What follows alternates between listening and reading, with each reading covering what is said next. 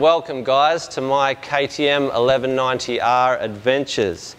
I'm going to be bringing you all kinds of behind the scenes antics on this big beast, living with it at home, along the coast, enduro riding and of course adventure riding.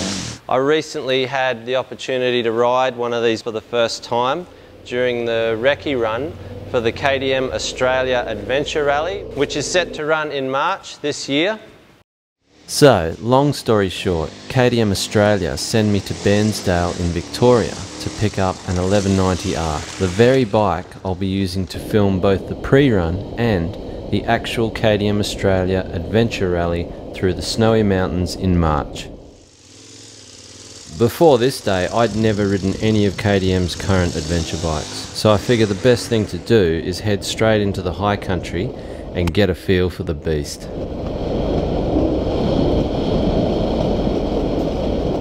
The 1190R's handling really surprises me. I'm not expecting a bike of this size to be so capable off-road. And by capable, I mean it comfortably handles terrain that you'd otherwise ride an enduro bike or trail bike through. Standing up, it feels like a big EXC, except there's 1200 cc's of engine underneath you. I muck around a bit with the settings and put both the ABS and traction control into off-road mode. I find I can ride the bike much more aggressively in these settings, yet the traction control is still there to save your ass if you get too excited on the throttle, which happens a lot.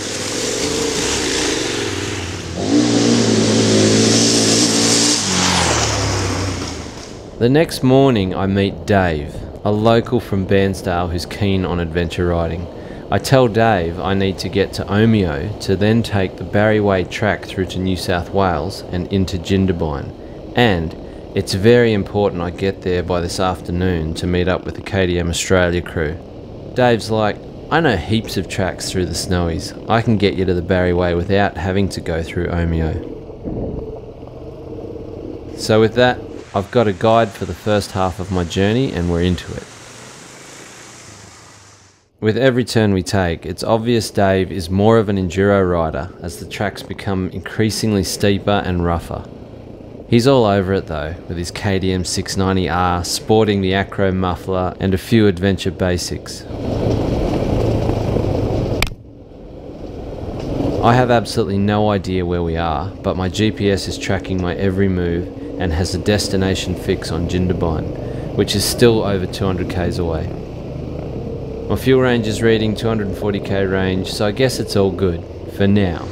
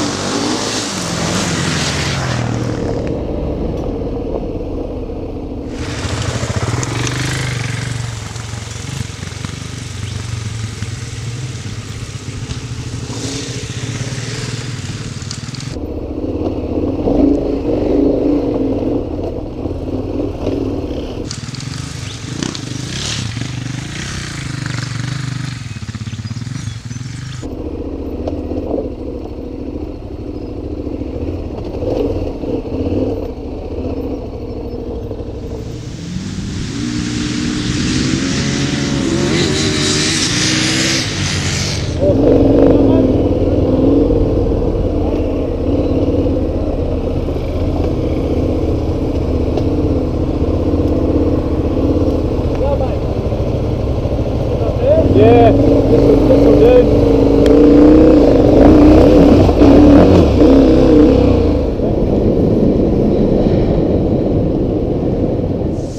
Not ideal, stuck in the middle of Kosciuszko National Park. Popped the rear tyre on the 1190 and no tube. So we're going to pack this tyre full of grass. Mountain grass. Should be as good as a moose. What do you reckon, Dave? I think so. Let's give it a go. Probably better. Probably better. Will this get me to Jindabyne? It's 140 k's away. Biodegradable. Biodegradable moose. This is going to be a bit of a two-man effort. One of us lift the tyre open and the other can stuff it. While we're stuffing the 1190's wheel with grass, we realised it'd be a better plan to actually rob the rear tube from the 690 and fill its wheel with grass, then put that tube into the 1190 rear.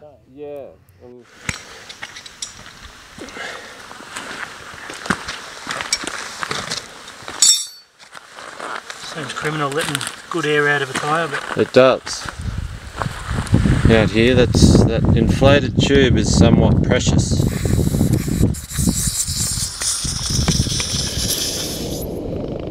And we're rocking again. Dave's 690 is a little squirmy at the rear, but he's getting along at a good pace. I'm also grateful he's put my interests first, knowing I absolutely have to get to Jindabyne to begin filming the preview to KTM Australia's first ever adventure rally. It'd be a total screw up if I, the video guy, was holding up the show or didn't even arrive. Good to meet you, Dave. thanks Adam. Cheers mate. And Safe travels. the adventure continues, I suppose. Yeah. See if we can get a tube in Benambra or Omeo, Yep. then off home. As it is, the 690's trundling along quite well with that tyre, that grass-filled tyre. Probably needs another PSI or two maybe. Or you could drop it back 10k an hour. Yeah, one of the two. You're getting along quite well. Alright mate. Alright mate, thanks again for your help. No We got worries some at all. epic footage this morning. Dave and I go our separate ways, and I'm now completely at the mercy of my GPS. Seemingly, it's got a good fix on Jindabyne, some 130 kilometres away, but I think it's taking me way off the common route. I'm generally not fazed by river crossings, even by myself, but the fact I'm somewhere deep in the high country and have a pending deadline has raised the stakes considerably. Drowning the bike is simply not an option.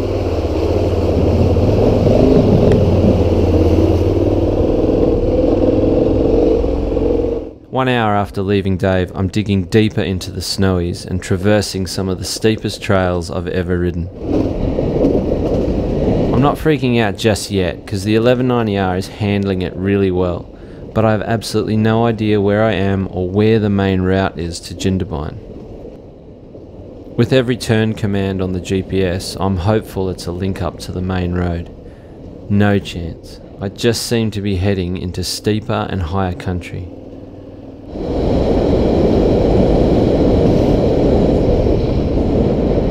Nearly 3 hours since leaving Dave, I've crested a mountain into the high plains. I'm nowhere near the Barry Way and have ended up in the heart of the snowy mountains. It's ridiculous, it's awesome, it's spooky, but the 1190R is loving it and the rear tube is still holding pressure nicely.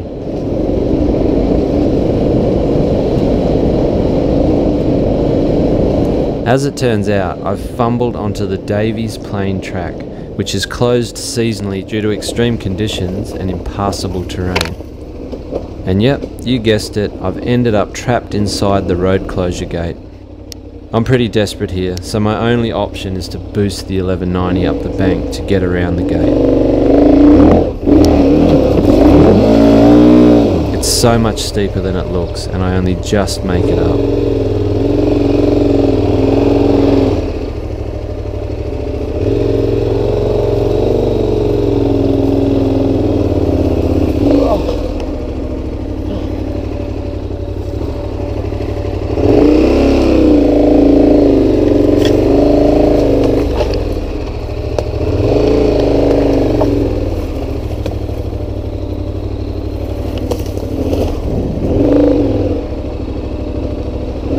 I've been trekking these mountains for hours now, and evening is fast approaching. I've got to get moving.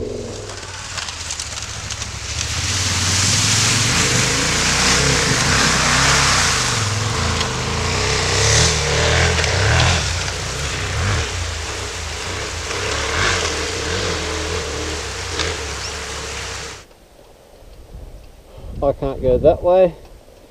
I can't go that way. There's a river. Emergency access through private property conditions. Only permitted when river ford is impassable. Yep.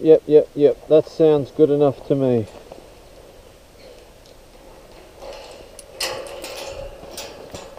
Fuck, it's not locked. Emerging out the back of Tom Grogan's station, the farm gate is all that stands between me and the open road. Thankfully I get to cross the main river by bridge and make my way down to the rendezvous point at Lake Jindabyne. I breeze in to meet up with the collective hierarchy of KTM Australia, and all is well. So that's it. The preview film I captured of the following days is already live on my YouTube channel, so check it out. And given I was so impressed with the 1190R, KTM Australia have since given me my very own. It's not the kind of bike that you just wheel out the door without conditioning it to the Australian landscape. So I'm going to bring in Mikey to set her up. Oh, basically when the bike arrives it comes in a transport mode, which just means everything is deactivated. Yep. So we just hook it up to this machine here, this diagnostic tool, Yep. and basically make the bike come to life. And that checks all the sensors and that for us, make sure everything's okay. Because it is a 1.2 litre engine, right? Yeah. With an acro. Yes, we added that for you for a little bit extra power. Yeah, no, I like that. I just like the sound of it. I'm not interested in more power, but hey, they sound good. So we hope you enjoyed the first segment, and be sure to subscribe to my channel. Click on this link right here.